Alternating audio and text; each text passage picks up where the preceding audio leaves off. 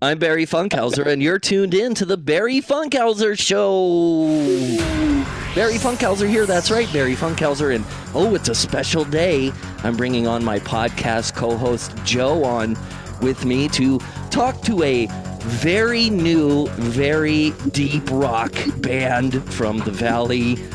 Joe, we're talking to Helen's Bay today. Hey, guys. Hello. Hey.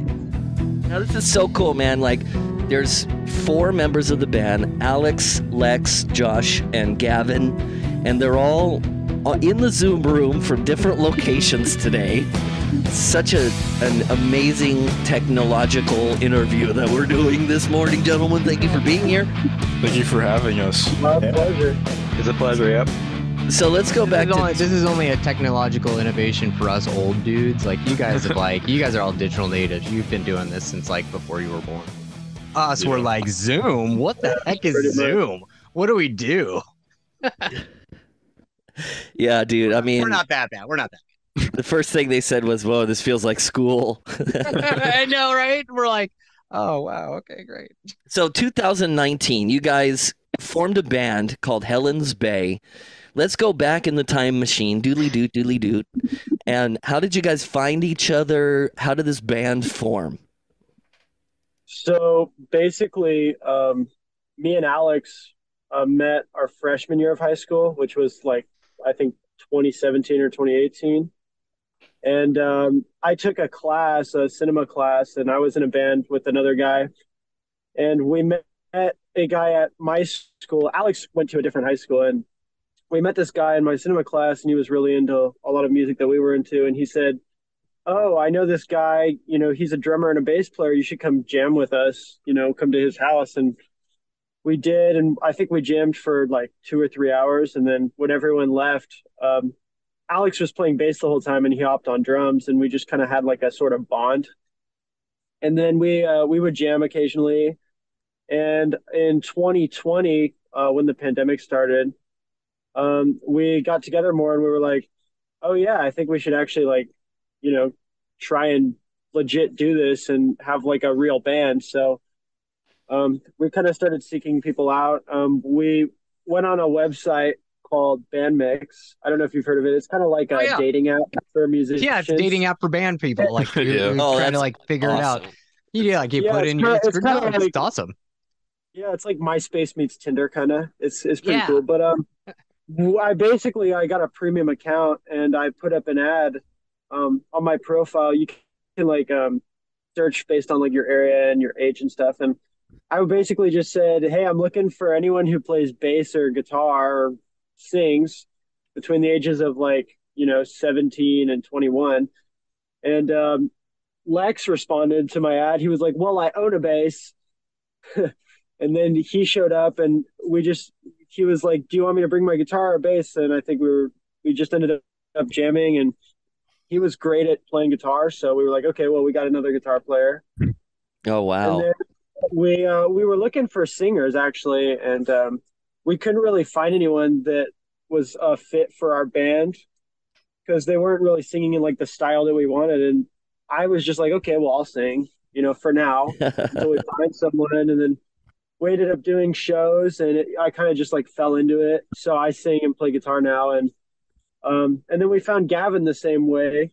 We auditioned a few bass players, and then we found Gavin on Bandmix.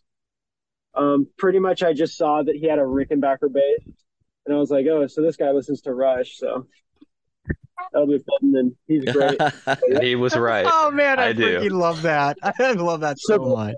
Yeah, so basically we met using technology, pretty much like you were talking about. It could be the first big band that ever did this. I've never heard of this before. You guys swiped right on each other? Yeah, I guess. Dude. Pretty much. And, okay, so was it easy to find the influences? Because, look, I heard Tool in it, and you mentioned Rush, and there's a lot of prog rock influences going stuff, down. Man.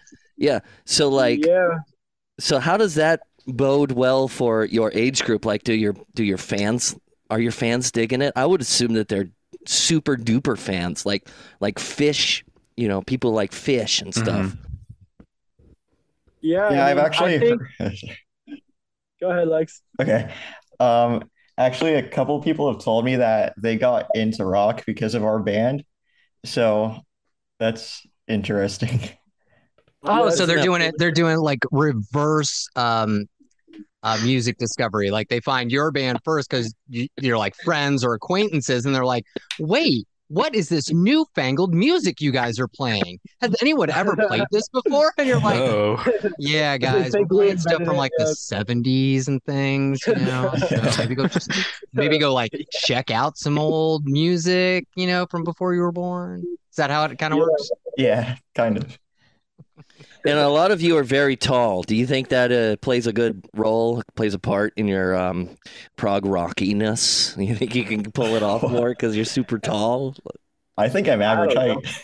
Yeah, we're both at Lex and I are like 5'9". I'm the freak here. It's fine. I'm, it's weird. It's like our band, like on stage, we kind of have like a pyramid going on. Like it's like between 5'9" and 6'4". It's kind of crazy. Yeah, 5'9" dude. is not average. 5'9" is above average. So hey, just Is know it? that you guys are Is it are really? considered tall. Yeah, Yeah, dude. average is 5'6". 5'6". Yeah. Oh, wow. Wow. Really?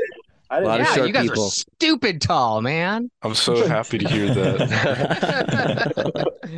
That's So- All awesome. right, so how did you guys get into like the rock influence itself? Because I mean, most of the people your age group or whatever are listening to like pop or hip hop Yeah. or they got like maybe you get like a one friend who's like, oh man, I really like punk rock because I'm a skater guy or my dad liked it or whatever.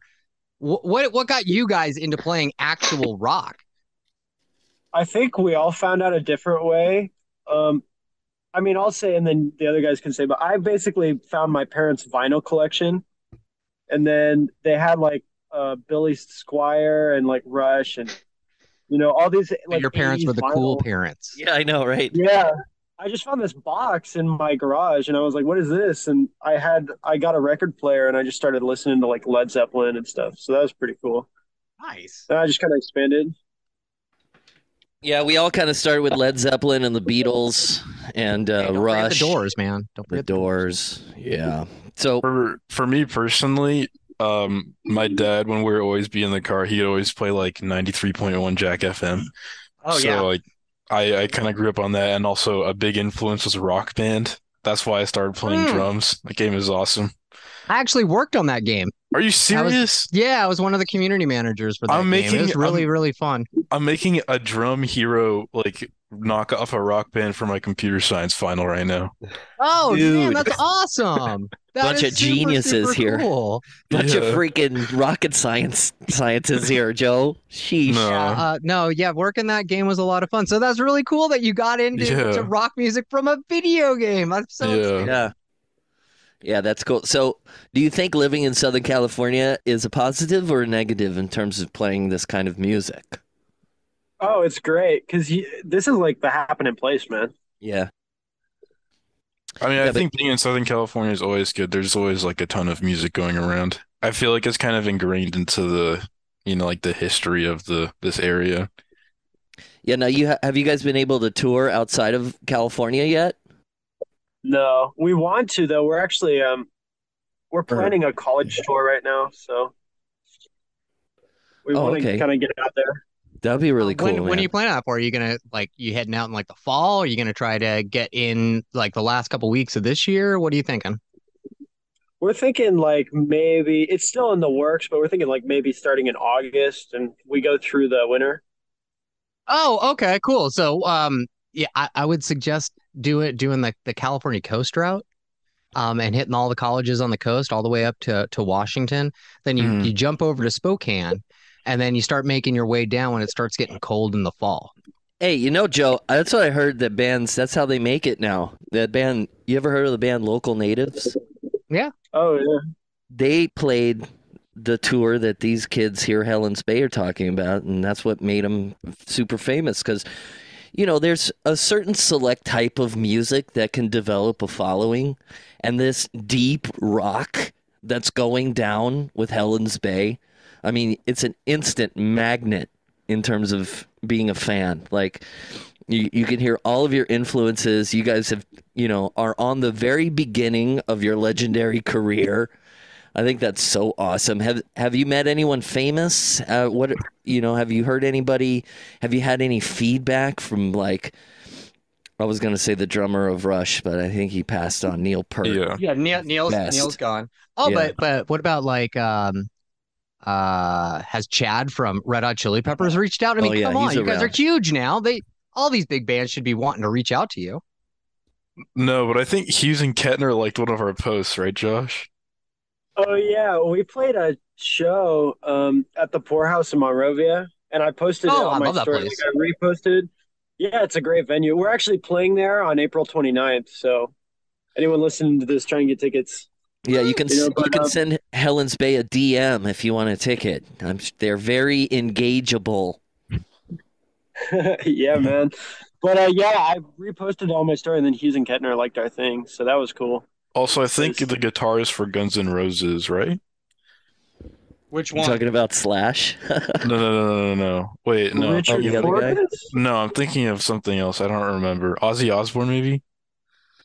The guitarist for Ozzy or Ozzy himself? The guitarist for Ozzy. The guitarist of some band. I don't remember. Okay. Dude, I'm telling Hey, you guys, it doesn't matter. you're on the spotlight. You're in the spotlight for all of these bands because they're looking for the new up and comers that can continue the legacy of rock that we have here. And like you guys are like really doing it. So I'm sure you're in the crosshairs of a lot of major players out there, especially being in Southern California playing these concerts. You're playing, what'd you say, the Poor Room? Is that where you're playing? Poorhouse. The Poorhouse? And you played Corbin Bowl. That was a massive event. So many kids. Yeah. That was insane. It was That was insane, dude. I Oh, was here's a like- good question. Since we're talking about the concerts and stuff, what venue do you guys want to play most? Like, what is the big venue where you're like, oh man, I would love to play that venue? The Royal Albert Hall in London, for me at least. Now, I'd say why? the Troubadour. Why is Troop? that? Oh man, I love the Troop. Wait, why the London Yeah. Royal Albert Hall or I Why mean, London? Pretty much all of my favorite bands that like Arctic Monkeys, In Excess, The Killers, and I've always like, I don't know, it's just a cool venue. It's really old, so it's got great acoustics. Can fit a lot of people, and it's round, so it's I mean, Oh right, because it's they set it up in like the Shakespearean theater style, didn't they? yeah. Yeah, it's very cool. I've never been to London, so like I've never had a chance to go see a show there, which is a bummer for me. I've also never been to MSG in New York City, but the Troubadour I've Yeah, been to hundreds yeah. of times. Great venue. They really need better AC, but a great venue nonetheless. Well, dude, okay, so you guys are at a level. I'm so excited and fortunate to talk to Helen's Bay at this point in their career trajectory because at this point you're probably going to go on the road, have a van tour, college van tour. But, the next big rung I would assume would be opening for a big band and strapping onto a tour. So, like, what band would be like your dream band to be the opener for? Like, and you have to pick one that's currently touring right now. I would say My Chemical Romance, but they just finished their tour, so Great band. I love it. Yeah. It's like one of my favorites. There is a band coming out in October. They might need an opener. I don't know if they do, but it would really mesh well with you guys. Does anyone listen to Coheed and Cambria? A Oh, little of bit. course, yeah. They're great. Yeah, they're coming out in October. They're real nice guys. Yeah, They went it's out going to with be Chicken something Out like last that. time. Yeah, it's going to be something like that. You guys will play like the Greek theater, and then boom, we'll see you on TV, playing Oh, the yeah, Tonight that'd be Show. hmm Night Show? No, it's Saturday Night Live. I always no see one that. goes on the Well, Tonight Show No, anymore. you go on the Tonight Show first, and No, then you do. Yeah, you go for the 10 people that watch Jimmy Fallon on the Tonight Show. and then you're on. You and then you're on bootstrap that up to Saturday Night Live. No, and then you're on CBS Saturday morning, so you got to wake up at 3 in the morning and do it. And then, hopefully, if you get overseas, you're on Later with Jules Holland. I think he's still doing that show. That is a dope show. But basically, I'm telling you guys that you're on a race car headed towards something awesome. So have you ever slapped yourself and said that, like, wow, we're actually a band now. We're making music. Like, has it sunken in yet? I think so. It's been like for our formation of a band. Well, I don't know if it's hit us like how fast we're like growing, I guess, but as a band, it's kind of been a very slow process. Like I remember when it was just Josh and I for like 2 years, and then we found Lex and Gavin. Like it was a very slow process, and we had a lot of our songs written during that long process. For Well, me that's actually. personally, Oh, go ahead. it's been kind of a lot. 2 months ago, I was just a bedroom player, just perusing Bandmix, Bandcamp, whatever it's called. I forgot. And you know, Josh contacted me, and then I just went straight into it. So yeah, it's definitely pretty fast for me right now. Yeah, I think Gavin, we got him in the band, and he played his first live show within like being in the band for like 2 weeks. I think it was less than that. Less? We had like 1 or 2 rehearsals, and then Yeah, Yeah, we had two. Oh, and then you threw him up on stage at Genghis Khan. Yeah. Way to go, man. Yeah, he was great about it. And he learned our Trial by songs. fire. I remember after the show, he's like, "Is this how it goes?" And I'm like, "Yeah, pretty much." And he's like, "All right." Oh, I was terrified beforehand. So much anxiety, but then you get there and it went great and it was just a lot of fun. I get the same thing whenever I have to get in front of a crowd. I always get like the butterflies first. Yeah. And I just keep reminding me, like, you know what? The butterflies are good because it means you want it and you want to be there and you want to do a good job. So you're like nervous about doing a good job.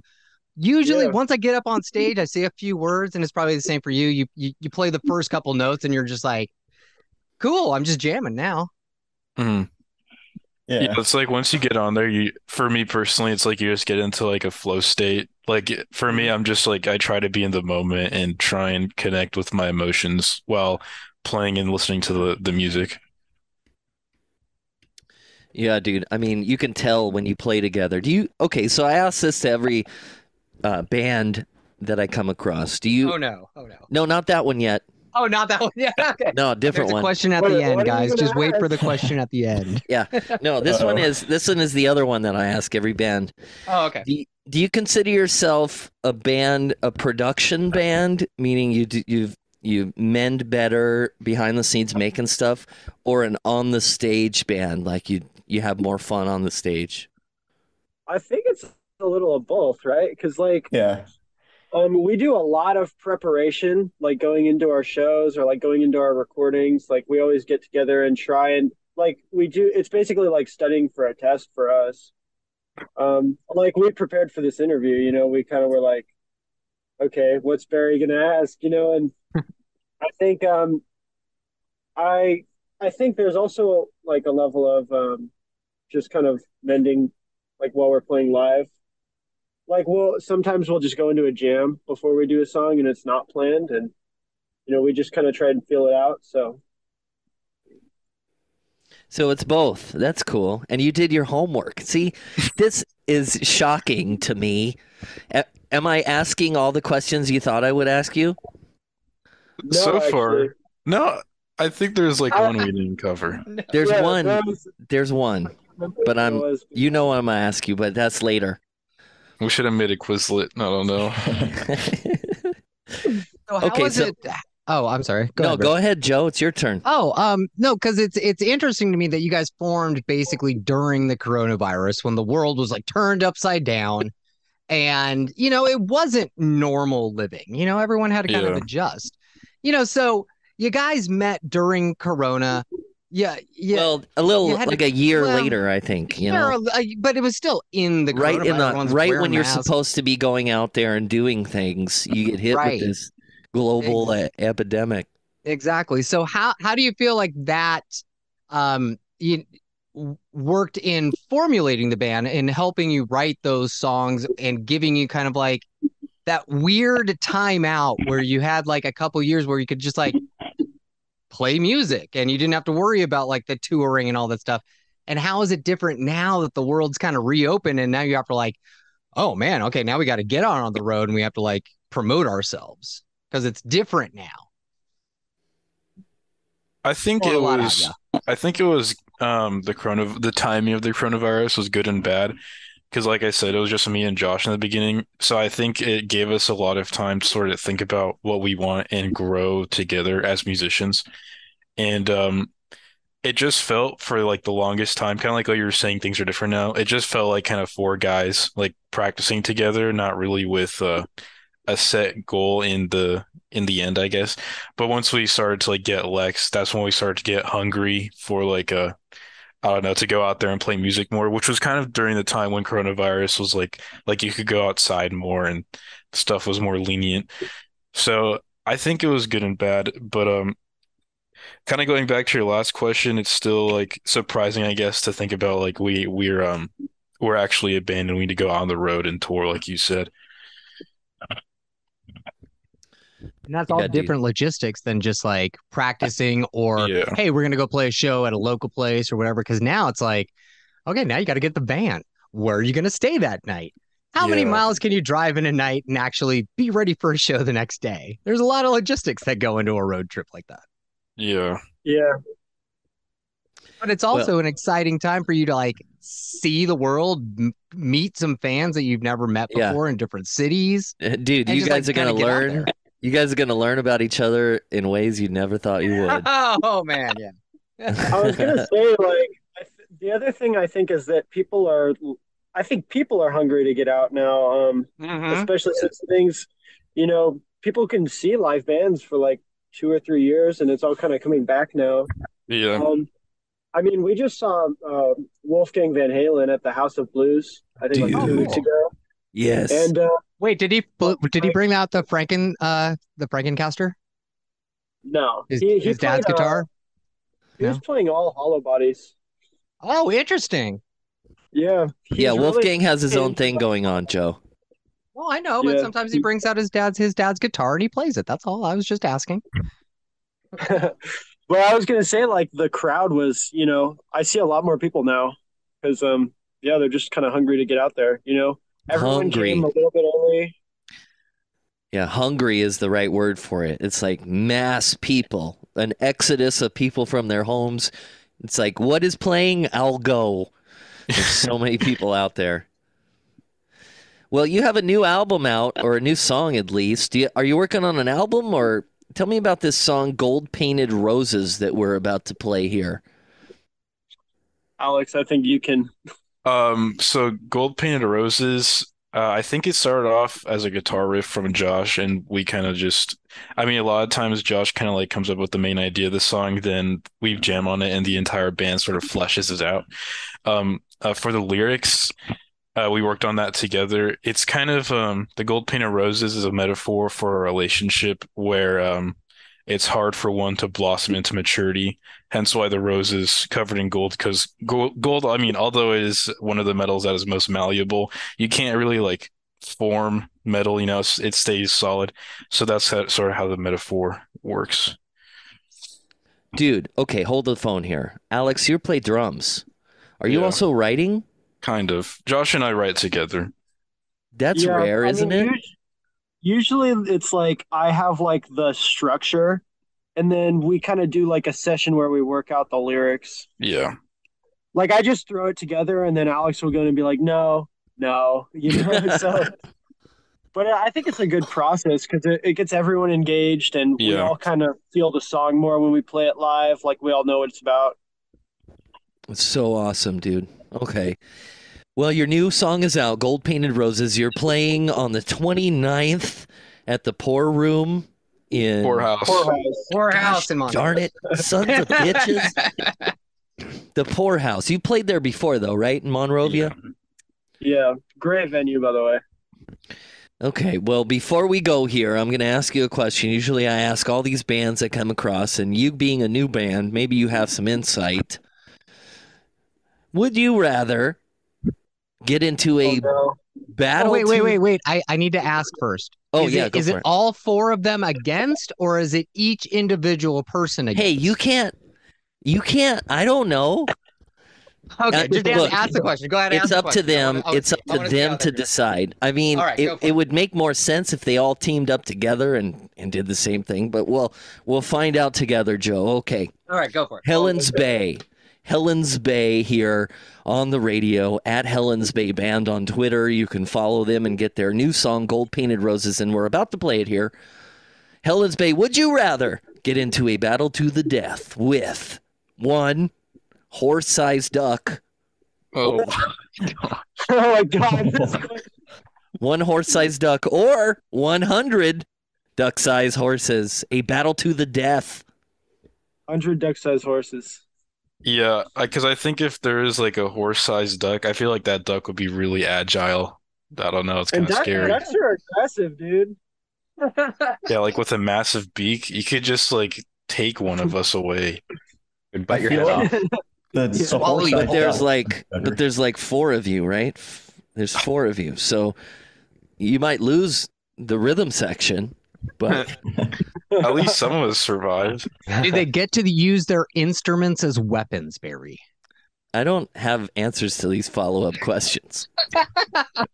I guess Can they they could. make a crossbow out of a guitar and use drumsticks as arrows? That's genius. That's Pretty actually good idea.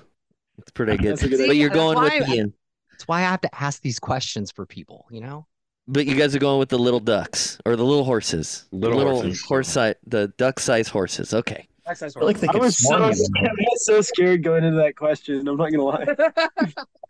I was like, "What's he gonna ask?" Well, I think you answered correctly. I mean, each one of you can probably take on 25 little guys, and then you'll be all right. Yeah, because horses, I mean, what are they gonna do? Like nibble on your like toes? I don't know. You ever seen an angry horse? Well, but they're Yep. duck sized though. I mean, they can like kick your shins, I guess. Yeah, I think you can take them. I agree. All right, Helen's Bay. Thank you guys so much for coming on the show. You guys are great. Thanks for having Our us. pleasure. Yeah, Thank thank you you. so much, It's man. an honor. All right, we'll play Gold Painted Roses now. This is Helen's Bay.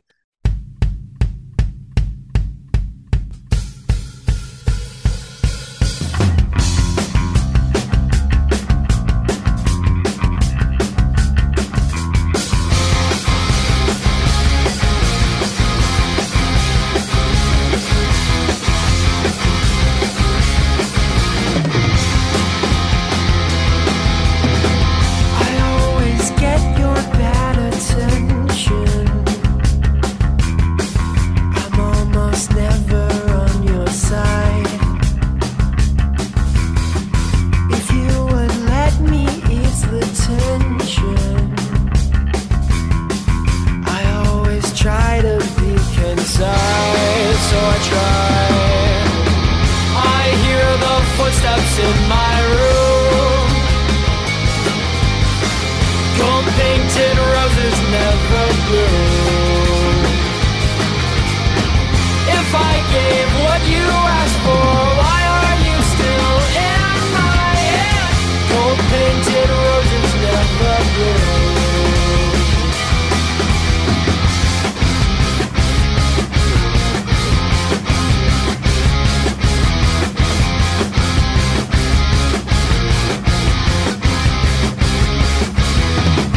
If I could stand up at the table,